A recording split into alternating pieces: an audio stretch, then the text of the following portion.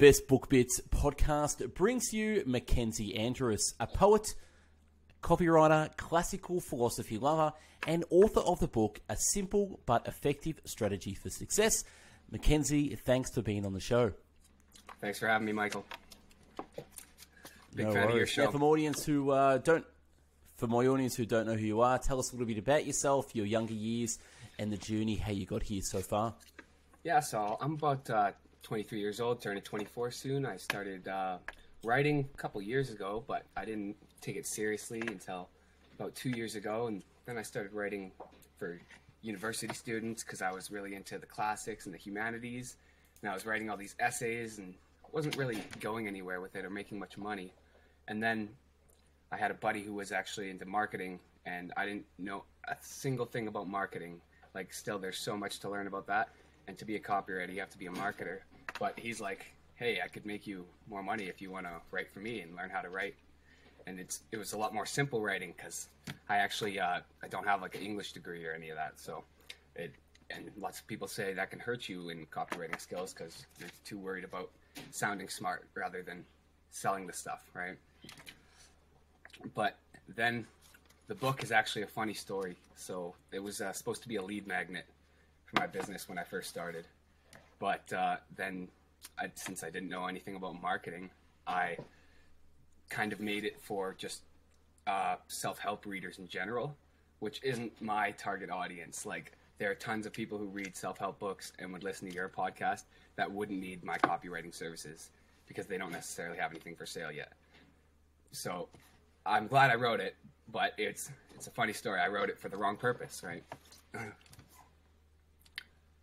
Yep. Yeah. Whereabouts did you grow up, and whereabouts did you go to university? I went to college in Calgary, Alberta. It's called SAIT, Institute of Technology.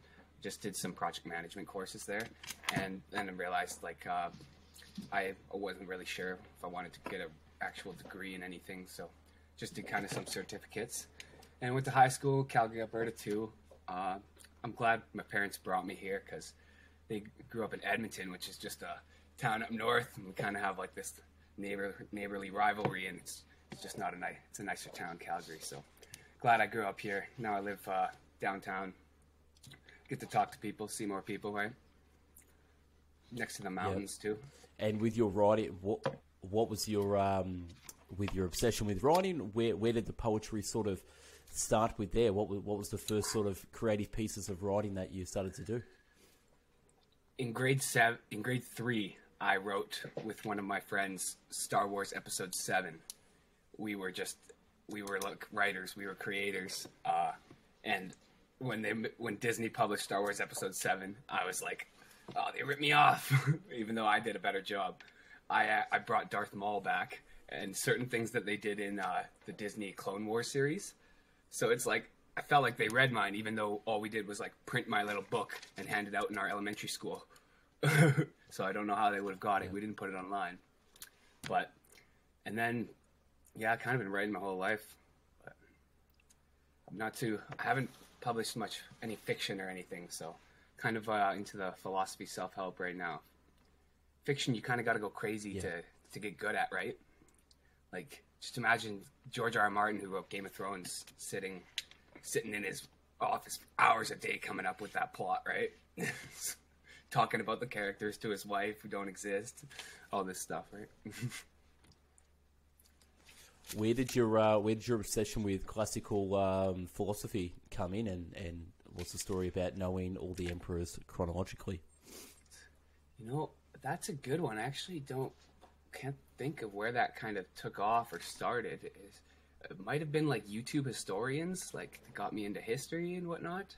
And I think it was like maybe fantasy and fiction that got me into that whole thing. And then realizing that all the fantasy and the fiction and the tales we tell are all kind of repeats of the classics in their own way. Especially, I was a big Disney kid, right? And all the Disney movies are extreme remakes of the classics, you know? And that kind of got me into the whole telling the story theme, right? But there's this one podcast or and YouTube series you should check out. Anyone who likes Roman history should check out. It's called The History of Rome. I forget who it's by. It's just called The History of Rome, and there's like 20, 30 hours of 1 hour episodes, and it's insane. It goes chronologically from because it was a kingdom, right? There was Romulus and Remus. They were the kings, and then there was the Republic, and then Caesar was the first dictator, and after Caesar, it never went back to being a republic. It was always a dictatorship, essentially. They still had republicans, and nowadays the U.S. government and most big democracies in the world base that off of Roman history. The reason they have a president and a figurehead is because people liked having a dictator. Or people liked having, I guess, because some would argue that Caesar wasn't a dictator because he wasn't, by definition, a military dictator. He did certain things that Hitler didn't do, for example, like give bread to people and win votes. But the reason we have a figurehead is because of that system. And then we still have Republicans because the figurehead's not smart enough to rule everyone. So I advise everyone, anyone who wants to look into how our society works, to study historical societies. Yeah, awesome. Learn something new every day. And can you name the emperors chronologically off the top of your head? You know, I could after that podcast, but right now I don't think I could. I could, if you put me a list in them, I could mismatch them, but maybe starting at Caesar, and then there's like Octavian, because their names all get confused too, because Octavian was Caesar, he was also Octavius, and a bunch of other things, and then his actual name in the historical books is Augustus, but it's the same guy. And that was so I can't name them no more. And that's because even if you learn something new every day, if you don't use it, you're going to forget it. And I don't have a job teaching Roman history, so I'm not going to remember it. No, got it. No, it's one of the things that came up on your profile, and I thought I'd just ask you the question. But we're going to jump into your book soon, and you're going to talk about that. But first, I want to talk about your copywriting business. How did that start, and how can people like myself, or just the average folk, improve their copywriting? Some tips and some hacks as well. Yeah. Well, we have a blog that has tons of good information. We try and post weekly on it, and you could subscribe to that at blockbard.com. We do business and a little bit of growth, kind of personal growth tips. It's not like life coaching type stuff, but if you have a business, definitely growth tips and habits that will help you strategize properly and work efficiently. And my buddy got me into copywriting, and then he gave me like all his marketing information, and then he just kind of like stopped giving me clients. Or like, I don't even know what he does anymore. He just kind of like dropped off the face of the planet. He doesn't really have a website or anything, or any of that stuff. So I just took his systems that he gave me, started operating on my own, started researching my own systems. And when you start an agency, you get in these funnels on Facebook of other people's agencies where you're just getting tons of lead magnets, where a lot of them are their own agency operating procedures. So you can steal those and see if they work for your business, and they give you them for free. You just got to get on their mailing list. And one tip I have for every copywriter, or even if you own an advertising e-commerce agency or anything, is to have a swipe file. So that's an email that isn't your good email that you sign up to all these accounts and newsletters for. So then when you go into that, you can just see all good headlines, good email marketing, good lead magnets. It's just like a treasure trove for copywriters and marketers, essentially. And it'll get messy if you do it in your personal one. Look, I've got a problem with copywriting itself. I mean, it all reverts back to, sales and money. But at the end of the day, I think good copywriting or good writing comes from the heart and is authentic. I know I haven't really used copywriting services myself, and I do all my emails myself, all my writing, all my stuff personally. Mm-hmm. And I think being authentic with writing and basically talking about how you feel, instead of writing from a point of I want to make money from this particular email, post, article, book, whatever it is. So I think there's a little bit of a disconnect between selling and actually talking and being genuine as well. And I think people can really pick up on that and read that too. But strange world of copywriting, and that's your business. It's it's definitely worth its weight for certain businesses that just want to transact. Any other tips or tricks people can improve in their copywriting that you know?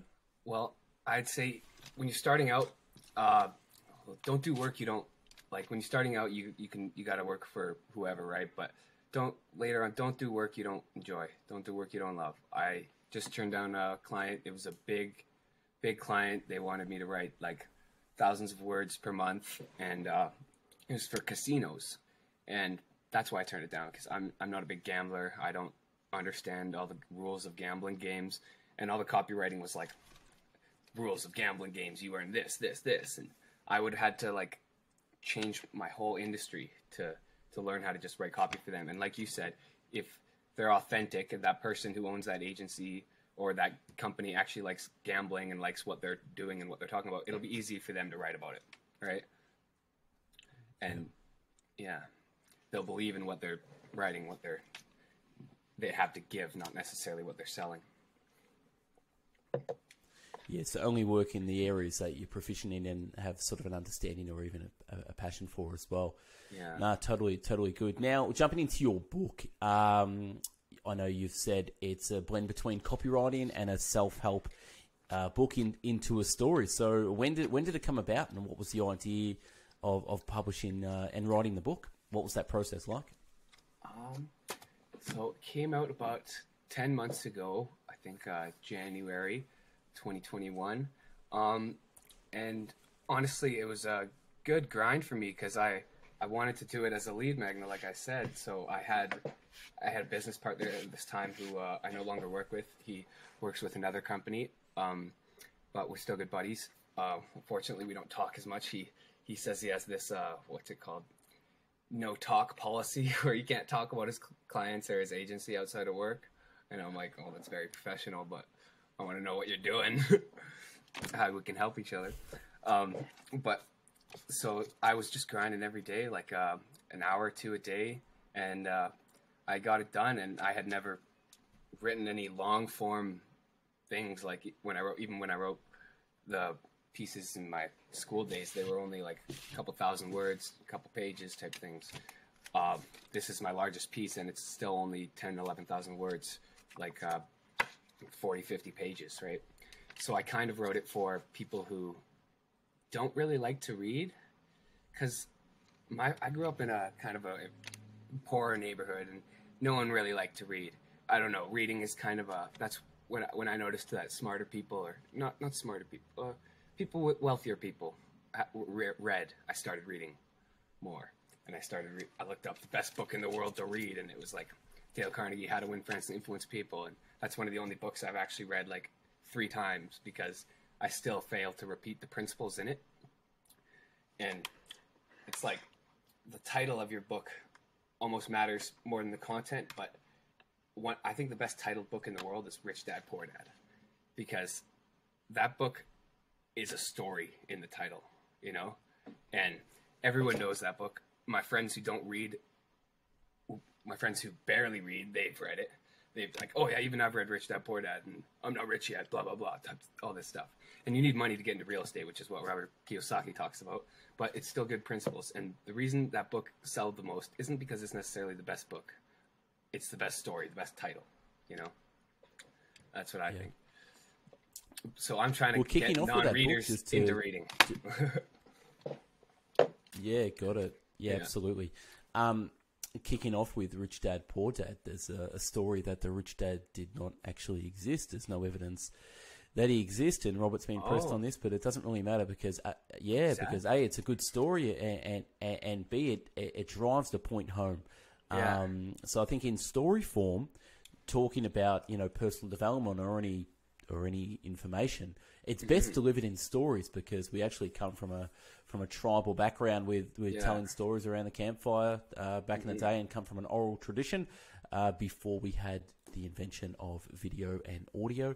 People had an oral tradition of learning, and that was through stories. But I want to jump into your book. I have read it. A fantastic book. So for my audience out there, grab a copy.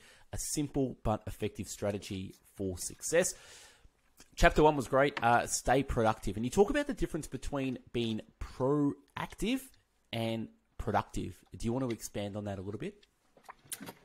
Yeah, so being productive is like, for example, I vacuum my apartment every single morning, and it makes me feel productive. And lots of people would say that's a time waster. Lots of these YouTube gurus and life coaches would be like, what's your time worth? Calculate your time, get a Roomba.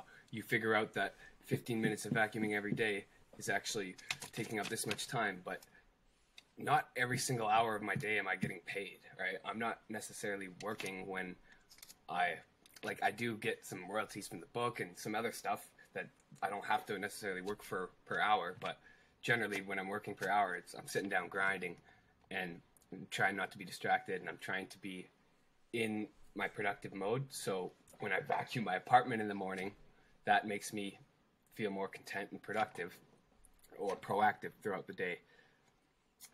And productivity is if you were to vacuum your house and it doesn't do anything for you. You know what I mean? So there's, it's like my buddy had a good example. It's like when he said you can only do 3 big things per day, 3 main things per day. And I didn't believe him at the time. I was like, what are you talking about? Three main things per day. And then I started filling up my to-do list for the day with like 6, 5, 7 big things, and I wouldn't get them done. And it started to have a negative snowball effect where I would get less done, and then I'd feel like, oh, I don't need to get it done because I didn't get it done yesterday. And it then becomes okay in my mind to go to bed at night without checking something off my list. But that's because I might have not prioritized my tasks. Like, for example, my girlfriend got me this nice business agenda, and I was writing it down, writing everything in there, but I was writing things like have a smoothie, workout, vacuum, and it was just like too many things to check off, and I do those things anyway, but I just want 3 main things to do per day, and that will be most productive, I believe, for most people. Yeah.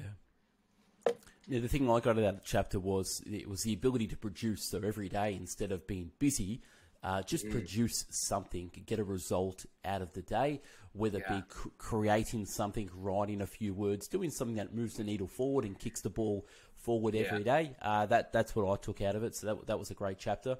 We're going to do a couple of speed rounds. So I'm going to go through some of the chapter heading topics, and you tell me exactly what you think that chapter was about. So we'll jump into chapter 2, which you talk about love your work. So talk to me about that. Yeah, loving your work is important because if, like we said earlier, if I were to write for this casino business, I would get stressed out. I would become more negative. I'd start slowly hating my job, and it would seep into other areas of my life slowly. And I'm not like, hard work isn't necessarily bad, because when you work hard, you feel good after, right? But it has to be rewarding work. Like, for example, I don't mind, I used to landscape right out of high school, right? Mowing lawns for 8 hours a day. That was hard. That was brutal at first. Now, when I go mow my lawn, it's fun because I have an hour, or my mom's lawn. I don't have a lawn. I have an apartment. But when I go mow it, it's fun because it takes an hour, and it makes me realize why I'm doing it, why I like it, why I have a lawn. And that, maybe one day I'll pay someone to mow my lawn, but probably not, because I like that 1 hour using my yard. And loving your work is super important because it makes you more hyper productive and exponentially productive. Like, when you started Bestbookbits, you probably didn't do a book every single day, right? A book review every single day, but now you're putting out a podcast every single day, right? And that's insane. Yeah, right. Yeah. So when you, that affects other areas of your life. So when you want to make perhaps another project or something, you know you can do it because you've done it every single day in this area. And you've only been able to do that because you like it. Even though once you like something, and you probably know this more than anyone, that you love something and then you make it your job, it starts to become less rewarding, less fun, it seems somehow. It can seem like that. But that's something that I'm trying to work on and research into. Yeah, one of my takeaways from it with Love Your Work is, if you're going to be working anyway, whether it be 20, 30, 40, 60, 80 hours a week, you might as well love what you do because it won't feel like work. And it's hard work. So if you're going to do something for 3, 5, 10, 20 years, you might as well love it. And if you love it, it's not work. It just becomes play. Mm-hmm. So don't be working at a job you don't like, because that is your life you're giving away. And if you're giving away your life to something that you don't love, well, that's not the best use of your time. And as you said, it's going to affect all other areas of your life, spiritually, mentally, relationships, health-wise. But if you love what you do, it's going to give you more energy than it takes. So that was my take on that. And jumping into chapters 3, Just Do It. I mean, it speaks for itself, the Nike logo, but what exactly did you mean about Just Do It? Just do it. So that one is all about screw the haters, discipline over motivation type thing, and fail until you get good. So it's kind of like the quantity over quality principle. Like I preach something lots of other life coaches preach, prolific quality output, which is like obviously making stuff every day, making sure it's quality and outputting it, but you gotta be able to write before you can write good. Like my first blogs, obviously way worse than my later blogs, and they're just still slowly getting better. And I'm not sure if I've ever gone back to like the beginning of your podcast and checked it out, but I'm sure you're not going to be as great as you are now, because like even summarizing my own book, you could do it way better than me, and that's because you summarize so many books, right? But when I started doing audio summaries and video summaries, they sucked. And the reason why they sucked is because I was new to it. And the more you do it, you do get better, but you do get confident. You can get confident and comfortable doing that as well in your own style. At the end of the day, your writing, your voice, your person, not everyone is going to like it, which is great, but you will find that niche of people that will understand and get it and become adapted to your work. But yeah, I love the prolific quality output. That's what it's all about with Just Doing It. Number 4 is pretty easy in the chapter book. Become a listener. What exactly do you mean by that? Do you mean listen more than you speak, or what do you mean by that? That's a perfect Platonic preaching right there. But so what did Plato say? I don't know. That was Socrates, which is so like there's no evidence of Socrates existing, right? Plato made him up, or it's all Plato's work. But Plato said, Socrates said, every man is my superior in that he knows something that I do not, and that I learned from him. And that hit me hard when I first learned that, because I was a cocky kid. I was shorter. I was from a rough neighborhood. I had tougher friends, so I'd run my mouth in hopes that my friends would back me up and all this stuff. I got in a lot of fights. I got my teeth knocked in 3 times.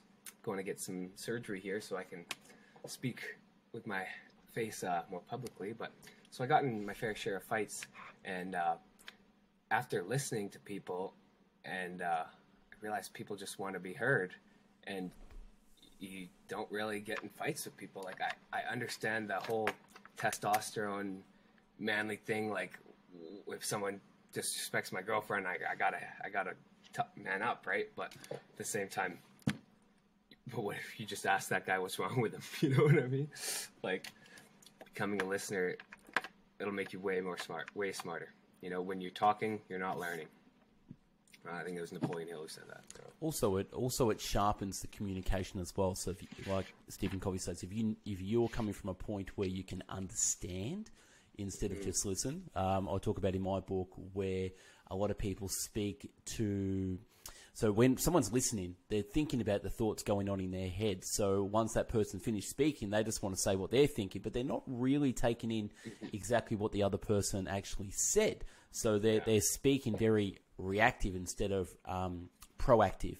It sharpens communication, and it's a lot better to be understood first, understand the other person, then to just speak your own mind and your own thoughts as well. So listening is, I think, one of the hardest skills on the planet to actually nail. Chapter 5 in the book, you go the extra mile, self-explanatory again. How do you mean keep doing more than what you get paid for? Or what's the analogy behind that chapter? Yeah, so it's like this is kind of like the employee complex, so a lot of entrepreneurs are very anti-establishment, anti-employee or whatever, and that's because your business can't work without you. You operate at a loss because you're giving them a return. You know what I mean? So you're making more cash flow for your business than you're getting in return. But going the extra mile is going to be the reason that you get promoted. It's going to be the reason that you get a raise, even if you've only been at a company for a month versus someone who's been there for 2-3 years, right? So I got promoted to I forget what this job was. Oh yeah, I got promoted to the head of advertising for this one nonprofit agency after a month when they've had online people there for years, right? And that's because I called them and I wrote them every day on things and how I could help them. I gave them way more hours of my time than they initially said they were going to pay me for. And then they're like, well, let's give this guy something, you know? So if you go the extra mile, but you can't expect anything in return for it. You have to, if that'll make you resentful. I think this is like John Maxwell's principle. You obviously know him, big speaker guy. You can't, if you expect anything in return for it, it can only lead to resentment because not everyone is going to return your favors. So you have to do the favors because you want to. Yeah, absolutely. I think that segue backs into loving your work. If you love your work, you'll go the extra mile because you don't see it as going the extra mile. But if you hate your work, well, it's going to be very hard to go the extra mile because you're going to hate going the extra mile. So it all blends in, loving your work, just doing it, becoming a listener, going the extra mile. And chapter 6, you talk about visualize success, visualize your victory. Obviously, it's very self-explanatory. Visualize your successes while you're not successful. Is that what you mean by that? Yeah, I mean, you have to imagine that you already act like that. Like, if you, for example, when I doubled my income from just working for like $20 an hour to working from home, I doubled my income, but I didn't change my spending habits. So I was spending more money on useless crap that I would have otherwise not been, because people who make that money are used to making that money. So they almost, and their parents, maybe they had wealthier parents, so their parents taught them how to use money from a younger age. And so when they finally came to that money, they were better with it. But lots of people I know from my neighborhood, they'll get a big wad of cash for some reason, maybe they won a scratch ticket or something. I had a buddy who won 20 grand at 18. He was broke in a couple months, and that's like what I was making per year before then. So, another thing back about going the extra mile is when I was working with a buddy in construction, there'd just be like a simple thing like a nail on the ground, and he'd be like, we don't gotta pick it up. It's not our job. And I'd be like, someone's gonna step on it. We're the ones with hammers and nails in here. Let's just pick it up or kick it to the side.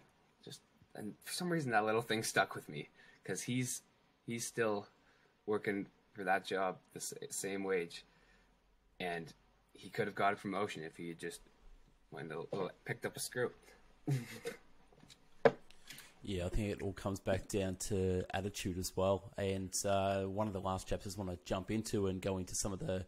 You talk about learn from the experts. We can go through the list of the experts you mentioned in the book. But tell me, who were some of your early mentors or some of the authors or great books that you've come across? I've got the list here. Oh, yeah. So I had a personal mentor who he teaches me classics. I still kind of talk to him sometimes. He went to UC Berkeley for classical studies or something, so a lot more educated than me.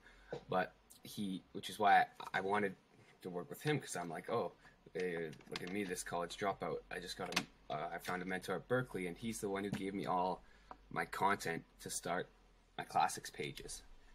You know, I wasn't the guy who found out how to download all these versions of the Bhagavad Gita with all these links in the text on readings that you can read and practices that you can do.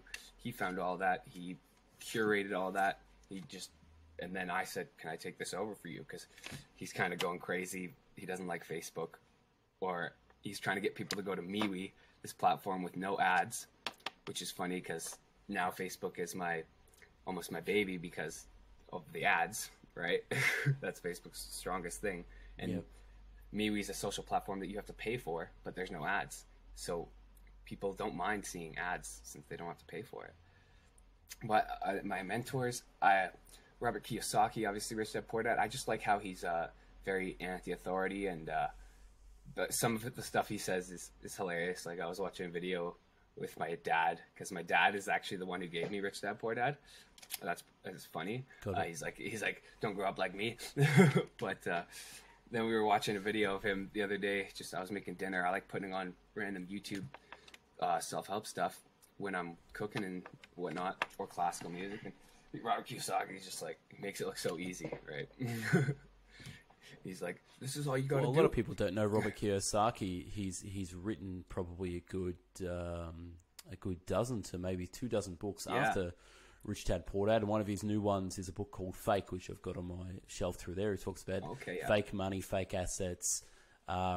Really strong vocal opponent against obviously the money system. So someone who has made it has realized that it's not all what it's cracked up to be. I think he's gone to the root of the problem and realized, the fiat money system, that, it's corrupted from day one. I call it economic slavery. We all live under economic slavery. Most decisions people make are got to do with economics, and I think we're shifting away from that thought pattern as well, and being economic slaves. But yeah, that's the reality we live in currently at the moment. Some of the self-improvement classics you've got there as well. So you talk about sort of A Man Thinketh. You've got Grant Cardone, How to Win Friends and Influence People, Deepak Chopra, Tony Robbins, Man's Search for Meaning. So a lot of those books I've summarized and put on my channel as well. Fantastic books. Any other takeaways from those Yeah. Well, I just want to say I really like. I recently got into Jordan Peterson because he's mythological and classically educated. He's a very educated guy, and he's from Alberta, which is my home province. A very small town. So in the beginning of his book, 12 Rules for Life, he talks about big drinking in his small town and all this stuff, right? And one thing he talked about that I really liked is how he was working on like the railroad, and all these guys were just being hard asses on each other, and they'd be like that. And that's because like if one guy dropped something or something, it could screw everything up, and everyone could get hurt, and you had to be on your heels in that job. And that guy couldn't make the cut because he just couldn't keep up with the bantering and bickering. It's like being on a pirate ship, you gotta, with a bunch of dudes, you gotta be in it, right? You gotta get your stuff together. And he's obviously not a big burly construction guy anymore. He's a Harvard educated professor, pretty scrawny if you ask me, but no, he said he used to bench 185 pounds, but he's an excellent speaker. And then his writing's just very basic. I find it's very, very simple. He speaks so eloquently, and then his writing, he just tries to convey it simply.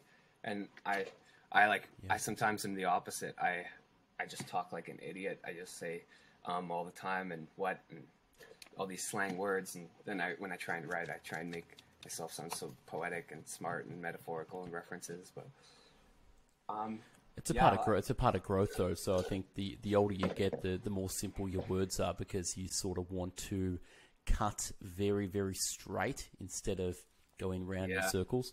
I met Jordan Peterson in Melbourne one-on-one, cool. which was a great experience a couple of years ago before he got sick.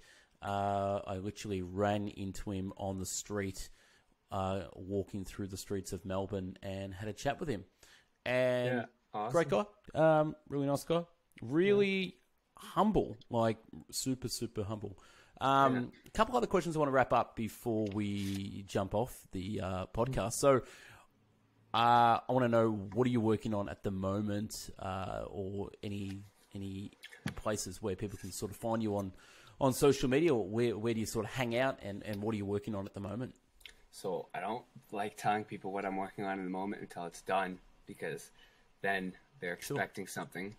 But I almost want to tell you just so I have to do it. So right now we're working on the Blockbard YouTube documentaries. So we're going to take all of the classics pages that we have and turn them into 30 to 45 minute films, just with like basic nice stock footage like most of the YouTube documentaries are. No one wants to see me on my computer desk talking for 45 minutes. They want to see, if I'm talking about Greece, they want to see drone shots of Greece and all this stuff. And so we're working with some photographers and filmers, and right now I'm working on finding an editor, because I'm writing the script and everything, but I do not want to get into all that computer editing stuff. I think I have a little too many things on my plate. And then also some animations for my poems, my historical poems. I want them to be super sick, super kind of like TED Ed animations, just like 5-minute videos. You've seen those, right? People like that, and it explains things super simply. And they can find me. You can join my Facebook page, the Blockbard Writing Service. We just made a Facebook group called The Art of Advertising. We're gonna help people advertise their arts, their business, their pages, because I find I like helping out artists and authors and a lot of very creative people. They don't have very many sales skills, or they don't find and they don't want to either, because they want to just get better at their creative work. But like it won't, like I said, the title is almost more important than the content, you know. If Lord of the Rings wouldn't sell if it was called Sauron, or if it was called Isildur, or one of the guys' names, right? It has to be. Star Wars says right in it what it is, right? It's a war in the stars. And they can find me on Instagram. Unfortunately, you do. Yep. Instagram at Maculus, or the Blockbard is just our historical poems page right now. They're both kind of connected. And I'm not really on Twitter or YouTube or anything yet. So. Awesome. Yeah, I'm jumping into starting to create documentaries. I've got a couple of ideas, and I'm working on a few at the moment. So, being a creative person myself, I've always wanted to be a documentary filmmaker, but I'm going to start simple and make some really simple documentaries first, and then work up through there as well.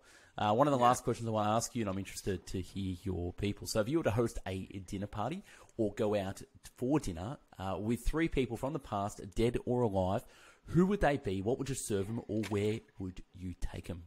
Oh my gosh. Well, 3 people. Should have let me prepare for this one. No, top of your head. Okay. Jesus Christ. If he existed. Yep. I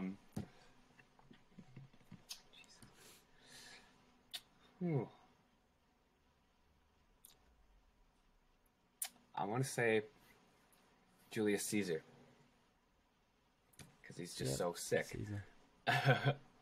And this last one could be interchangeable, because I'm picking it on the spot, but it'd probably be another leader of sorts, or not even a leader, maybe just a smart dude, like probably Plato. Jesus Christ, Julius Caesar, Yeah. and Plato. Holy crap, that'd be a dinner party. Plato. And where would I take him? I'd take him to McDonald's. Show him how we live. McDonald's, yeah, that would be cool. 21st century. Jesus, Caesar, and Plato at McDonald's. Fast forward to Bill and Ted: Excellent Adventure. You put him in that little, put him in the phone booth, plug him in now, Yeah. and take him to McDonald's. So that would be a great conversation, and that would be a great documentary to see as well. But no, cool. Well, Mackenzie, I appreciate you coming on the podcast and giving us your time. For my audience who now know you a little bit more, go out there, check out his book, A Simple But Effective Strategy for Success. If you need some help in the areas of copywriting, check out his business. How do you spell the business again? It's you said it's Block Bard, is that correct? Yeah, just Block Bard. Block Bard. Yeah, because we on the block and we the bard. Got it. No problem. Mackenzie, thanks for being on the podcast and have yourself a great day. Thanks for having me, Michael. You too. Right on. Bye. No worries at all. Speak soon. Okay, bye.